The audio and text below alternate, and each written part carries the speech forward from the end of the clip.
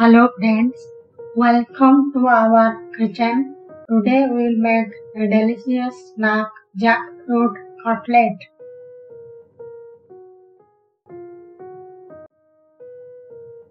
Take one raw jackfruit and cut it into pieces.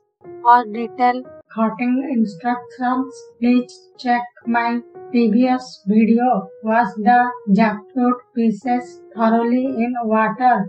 Put the washed jackfruit pieces in a pressure cooker. Add a pinch of turmeric powder, add some salt and add water. Close the lid and cook for 3 whistles. Once the jackfruit is cooked, let it cool down. Put the boiled jackfruit pieces in a mixing bowl and mash them well.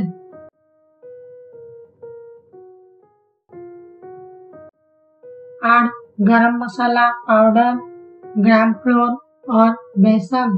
Add red chili powder. Add little salt and a teaspoon of ginger garlic paste. Mix everything thoroughly to form a consistent mixture. Take some small portions of the mixture and shape them into cutlets using your hands. Heat oil in a frying pan or tawa over low to medium heat. Place the cutlets in the hot oil.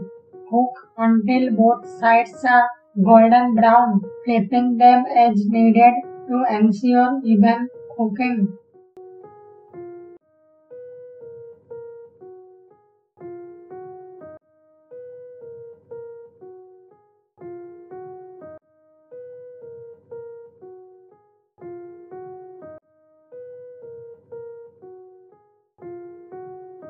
Remove the cutlets from the oil.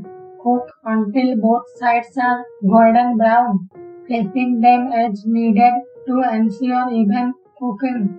Remove the cutlets from the oil. This frying pan will require less oil for frying, so it is healthier.